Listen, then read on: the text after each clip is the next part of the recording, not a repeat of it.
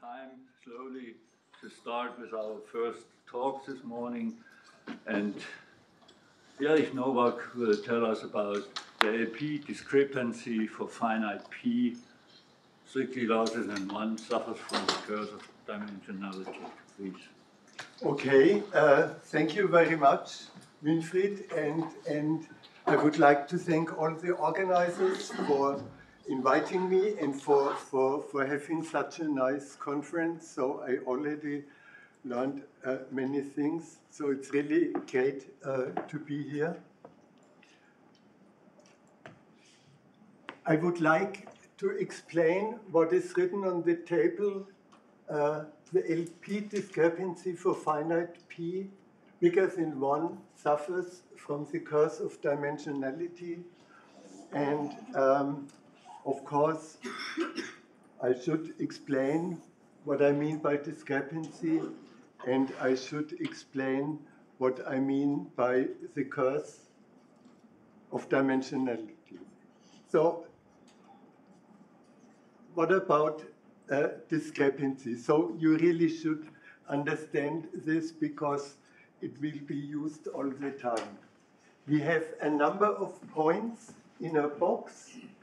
The box is d-dimensional, and we have n points in this box, like n equal 4, and we compare the volume of such a box with a relative number with the proportion of the points that are inside the box. So in a way, you could even say this is a kind of a quadrature formula for such indicator functions. And of course, we can do it for every box. So this box is here denoted by T. Oh, I'm sorry. Yes. The box is denoted by T, and we subtract the volume, and we take the P. The P discrepancy is the LP norm of this function. So this function depends on T, and we consider the LP norm of this local discrepancy. Okay, and of course... Only boxes which start at 0. Yes, but it's really not essential. I mean, it would change a few constants, but it would not change a lot of stuff. This is more for simplicity.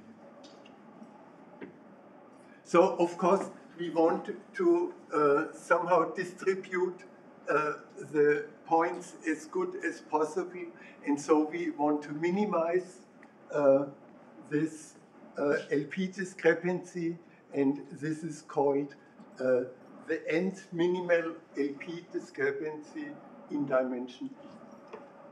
So it depends on P, the P norm, on n, the number of points, and of course of D, the dimension. Sorry.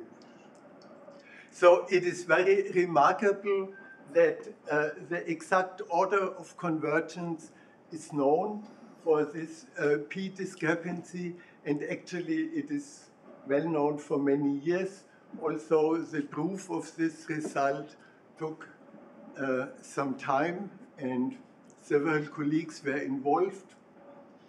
So, I mean, first of all, the order of convergence is more or less 1 divided by n in every dimension.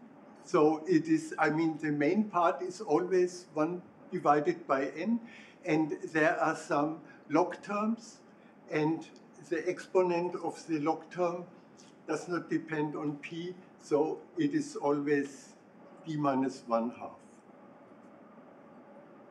So that could be the optimal distribution of points.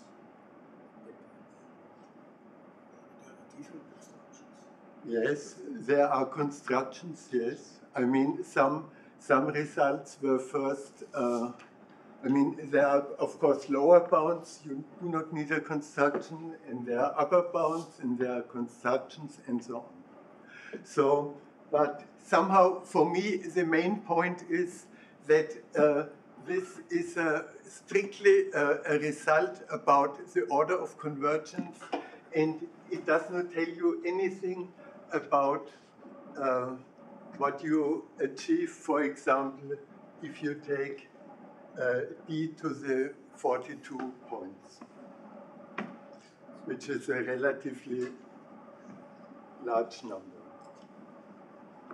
And later we will learn that you do not get anything with such a small number of points if the dimension is really large. So this is basically what I mean Really by large, the what does it curse of dimension. Really large, what does it mean? 100? Thousands, probably. Because for several hundred, it's implied problem. I mean, it really depends on p. So if p is 2, for example, then like 100 is big. But if p is very close to 1 or very close to infinity, I mean, it's another thing. So you can go further. Okay, we ask for the minimal number of nodes that are necessary to achieve such a bound. So we want to improve the initial bound that we get with no point at all by an epsilon, and this depends on epsilon and d, and we want to study this function of epsilon and d. And two cases are known already. So two cases are known. The case P infinity is known. There is no curse of dimension. You need only a number of points that is proportional to the dimension d. So this is really very different, this case. And there is also recent work around this result. For example, by Michael Kniewuch and his colleagues, he considered the optimal constant C, and also there is work with construction. But I really do not want to enter into this discussion because I'm interested in lower bounds. So the lower bound is only known for p equal 2. Here you see the curse of dimension. So here you see 9 divided by a to the power d is somehow the exponent. So it is a quite fast increasing function. And the techniques for the lower bounds usually are Hilbert space techniques. And in particular, we constructed a theory with decomposable reproducing kernels. And I mean, we wanted to simplify our method and also modify it for other norms. So we want to go away from orthogonality and so on.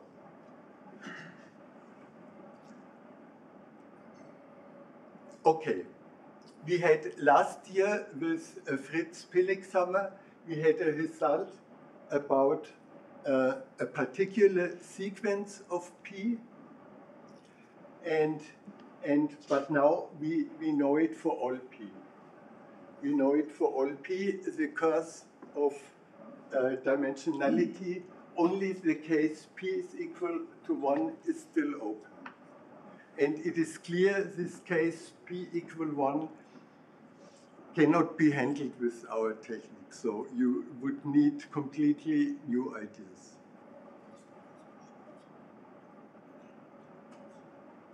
Okay, so this was somehow introduction, and I stated the result, and now I go to numerical indication because I really like to work with lower bounds for numerical indication, and it is well known that this discrepancy problem is really equivalent to a problem for error bounds for Kubernetes formulas.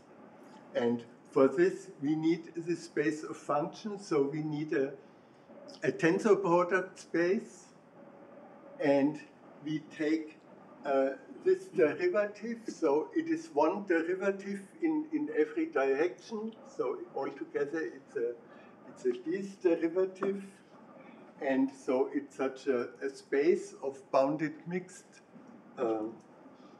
smoothness. And in addition, we need a boundary condition, namely we need the function should be zero everywhere when just one coordinate is zero. And then we take this norm, which is highlighted here. So this is very fancy. This is the norm in this function space that we take. And it is well known that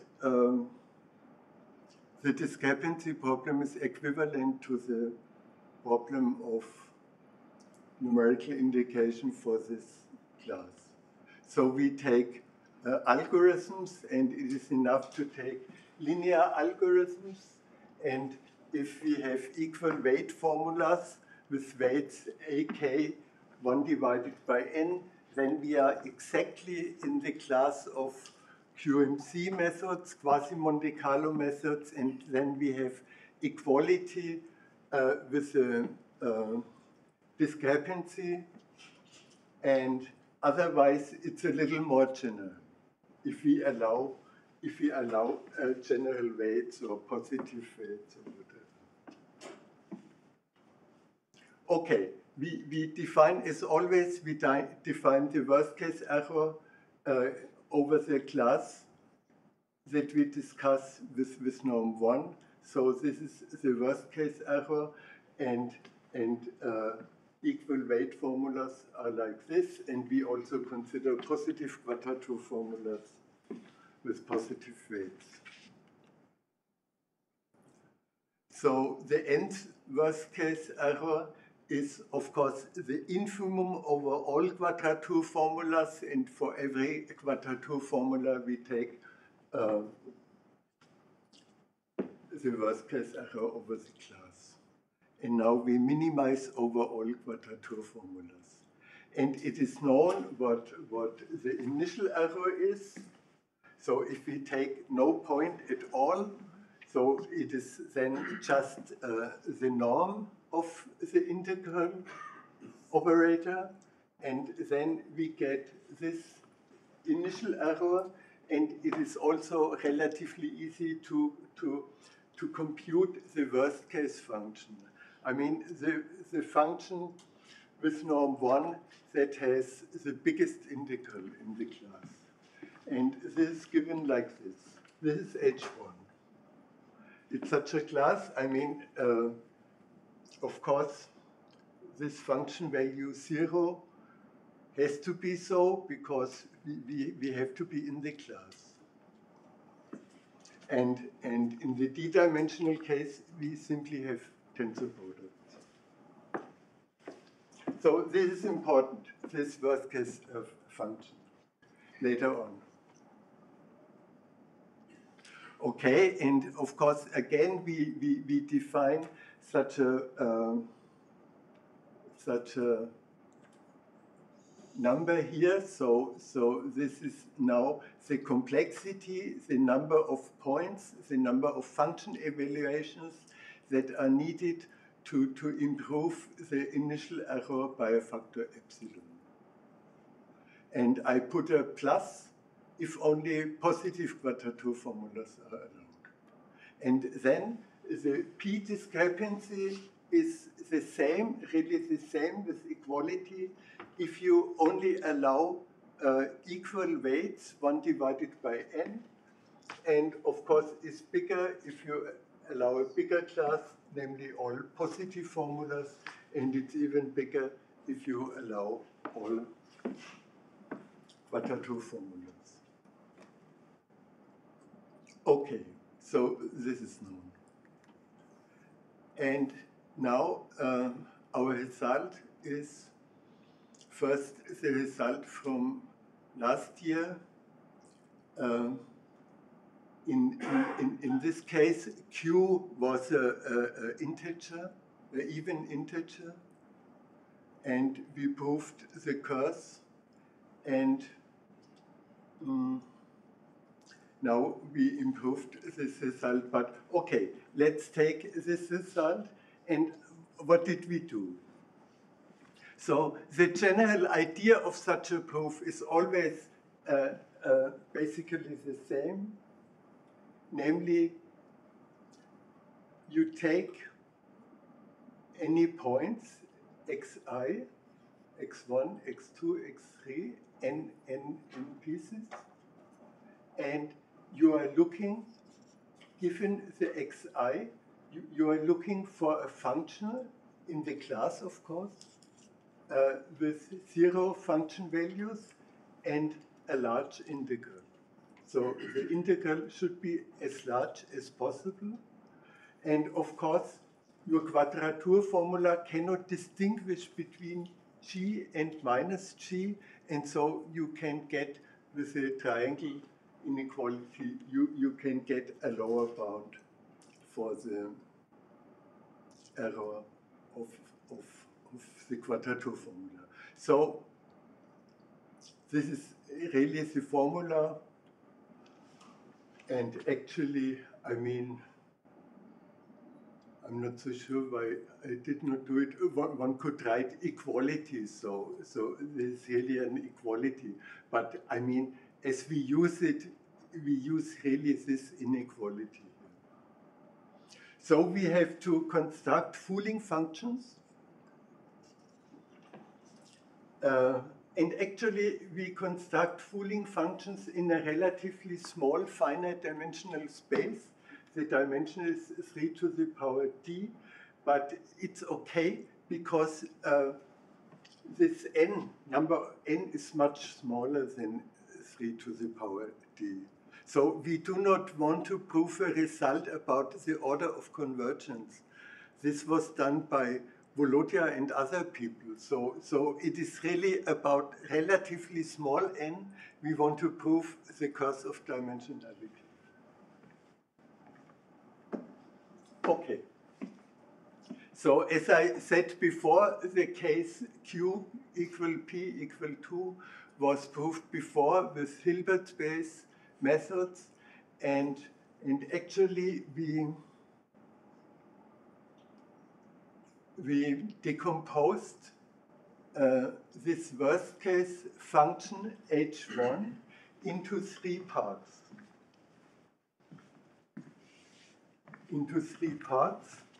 And the 3 functions are orthogonal.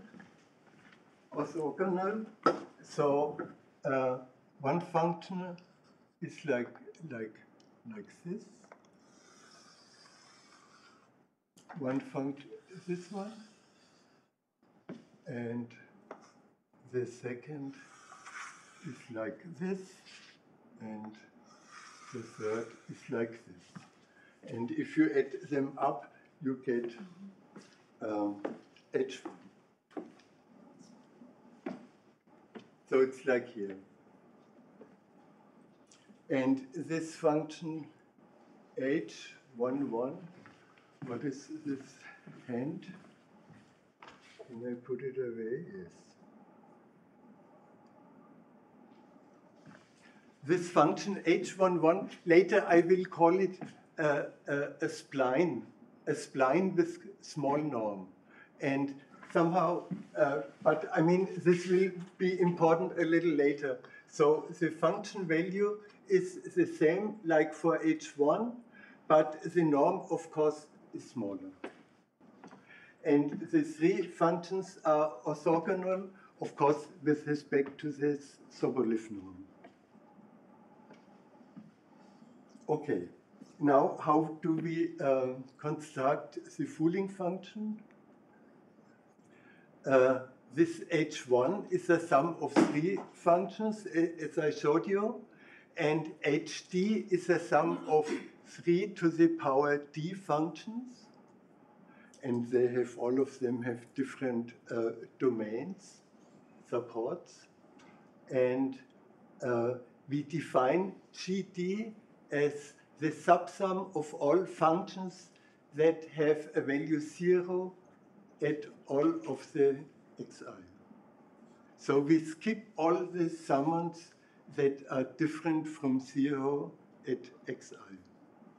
So it's a subsum of this sum with 3 to the power d summands. Okay, and now because we are in a Hilbert space setting and have orthogonality, it is clear that this subsum has a smaller norm than HD. And this is somehow the tricky part that we do not have for other P, and this is why we had to work. So, and we could do it for only for even Q, we could do it like this. And then this computation is somehow more difficult.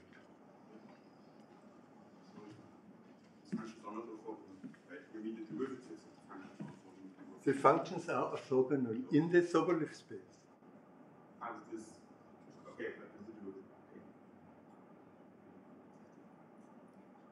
They are, of course, not orthogonal in L2, but we are in the Sobolev space.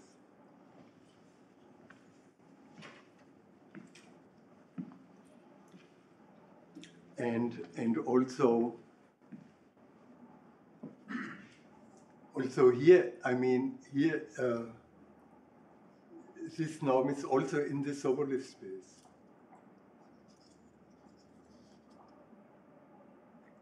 Probably it was hidden somewhere, but I did not really stress it, probably.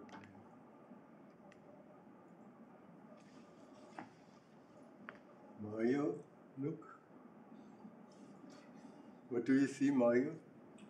The derivatives also 102. Okay.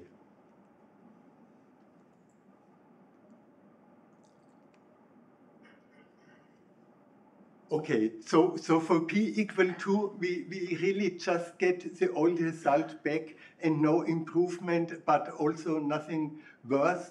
I mean, the improvement is only in the presentation.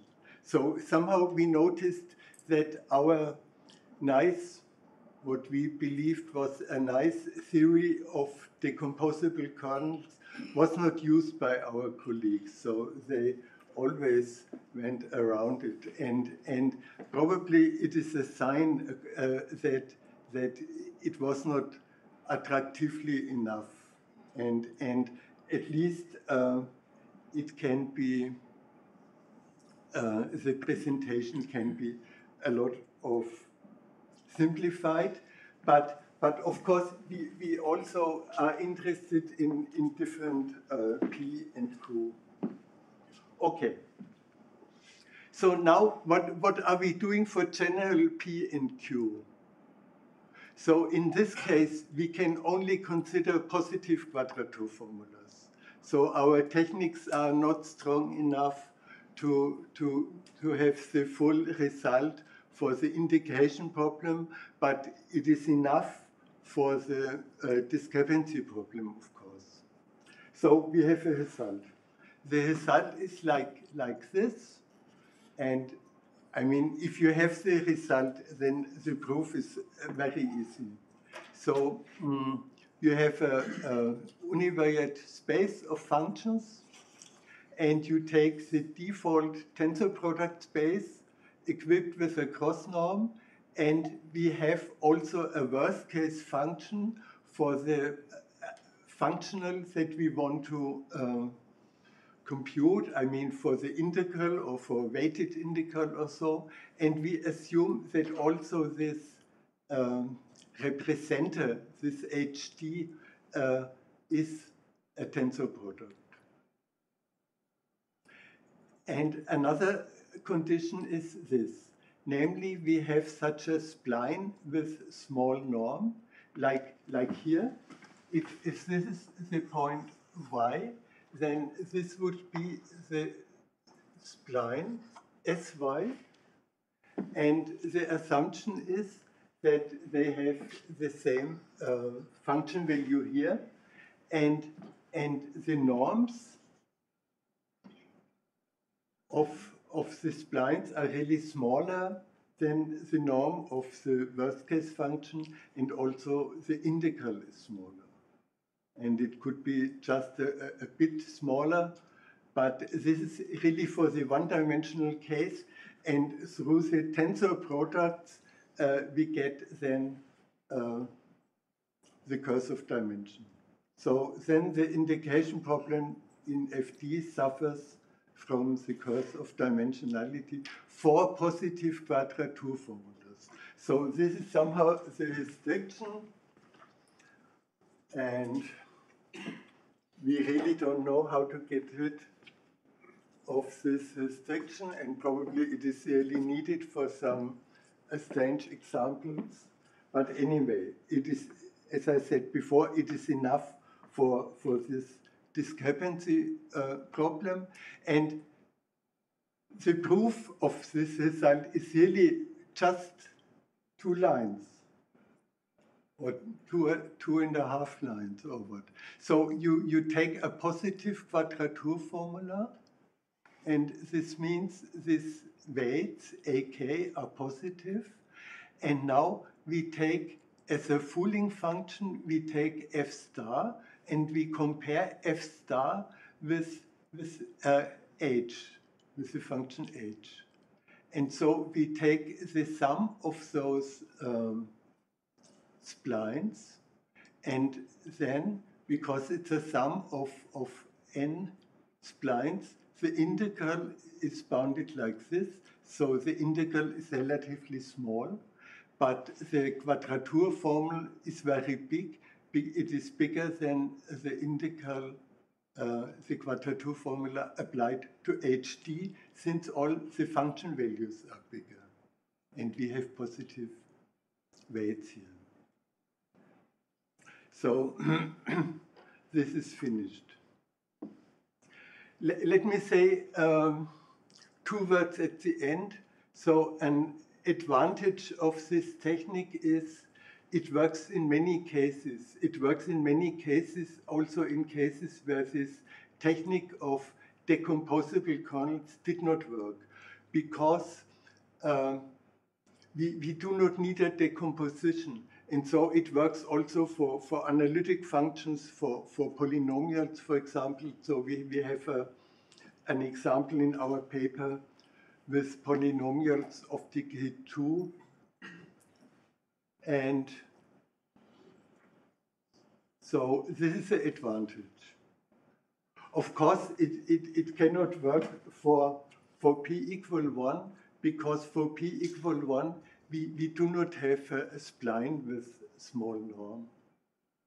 So for p equal 1, it would look like this. The worst case function, this h1, is just the straight line. And if you now take a y, then you do not find a spline with the same function value and a smaller norm.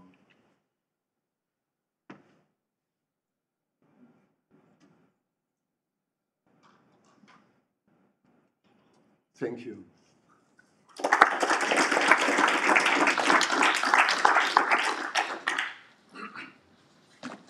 Thank you very much for the interesting talk. We have plenty of time for questions, remarks, comments. Please. When you're talking about spline with a small norm in which norm? I mean, in this space, in the Sobolev space. Again, so this is this is really, I mean, some people, or I sometimes define in the lectures as spline by some minimal norm property. And if you are in the space, in the Sobolev space, then this Sy is really the function with the smallest norm that interpolates H1 at this point. But in the case, if you have this straight line, why you cannot use the same function where the second half also goes as a constant? I mean, here you could do the same, of course. You could whatever, you could define Sy, but then they have both the same norm. So, I mean, now it is about the infinity norm. So the infinity norm of the first derivative. All right.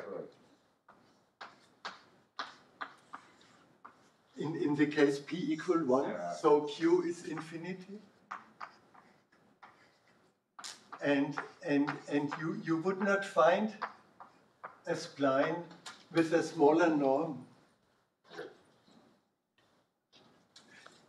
And by the way, I mean, you could also consider the case q is equal to 1. And of course, the proof also does not work in this case. But I mean, this case is not interesting because we already know the problem does not suffer from the curse of dimension.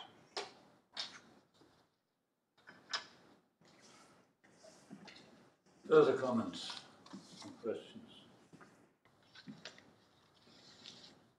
So this seems to be not the case, and we have a break of 10 minutes, even more, 15 minutes. Thank you.